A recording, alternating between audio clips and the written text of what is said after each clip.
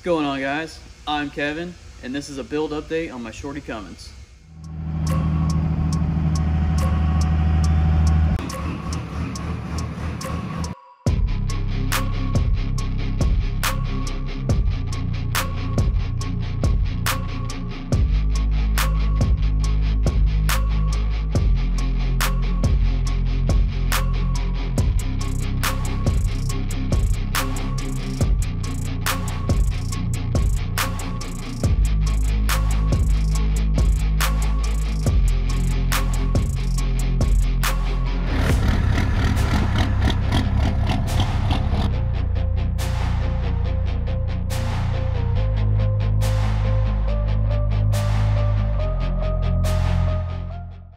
So the last time you saw this truck, it was an MP5600 6-speed.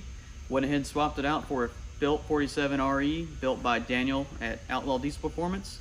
We did a billet input shaft, upgraded clutches, a triple disc DPC converter, and a high pressure custom valve body by Firepunk Diesel, and it's all controlled by an anteater. So the reason we went with a 47RE over the MP5600 is to improve upon my track times and improve my track time from about 15-second quarter mile with the manual to a 12.9 with the automatic, and I've made more improvements that we'll go over to hopefully improve upon that 12.9, hoping to get into the 11s. To try to get the power to the ground, we upgraded some of the suspension components. We put a Firepunk shock relocation kit on it using some Rancho adjustable shocks.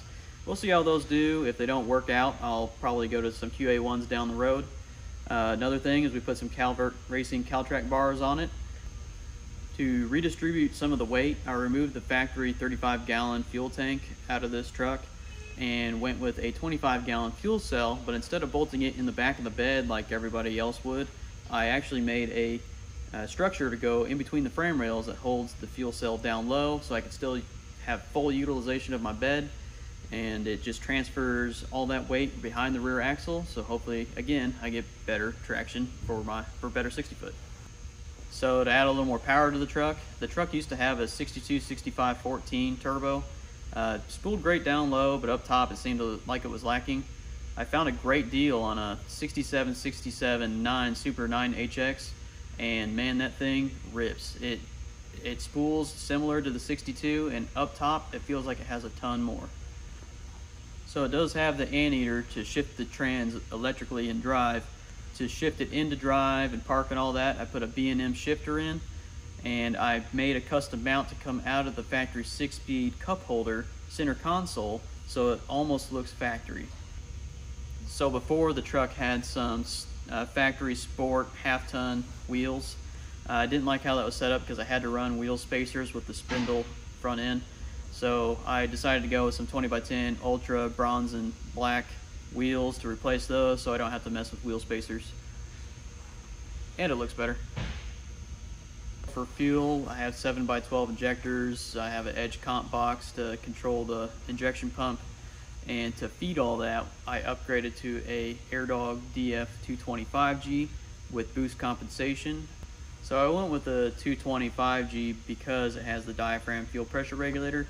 VPs consume a lot of fuel because they have the overflow valves that's constantly returning a lot of fuel. So to overcome that, I put a larger pump on there, and with the boost compensation, any sort of pressure drop at all, I can bring some boost air back into that regulator to bring it back to where it's happy.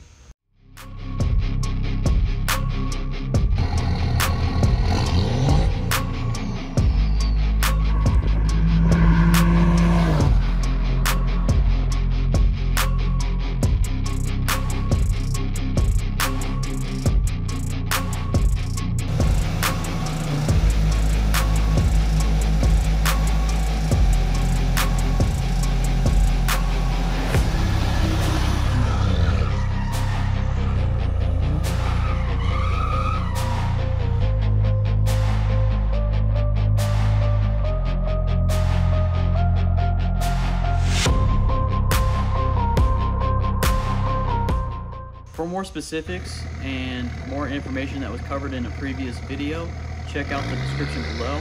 Feel free to comment if you have any questions about this build. I will be happy to answer them.